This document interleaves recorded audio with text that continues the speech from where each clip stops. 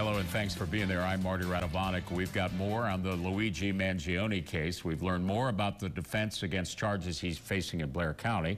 We've also heard more about what's happened in Altoona since he was arrested.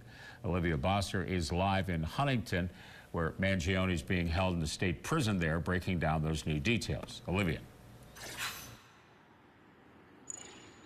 Marty, we know him as the suspected gunman in a case that has gripped the nation. But here at SCI Huntingdon, Luigi Mangione is known as inmate number QQ7787. He and his attorney are fighting his extradition to New York, and in a petition filed with the court today, they're now fighting for his release.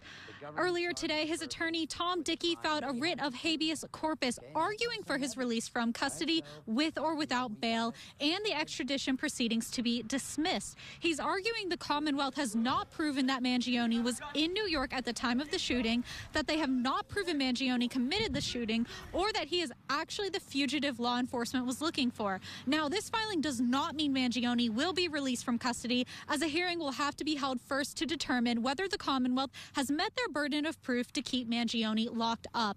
That hearing is scheduled to happen on December 30th, so for now we know that Mangione will remain here at SCI Huntingdon. We also know that he's being held in a cell by himself. Reporting live in Huntingdon, Olivia Bosser, WTAJ News. Olivia, thanks.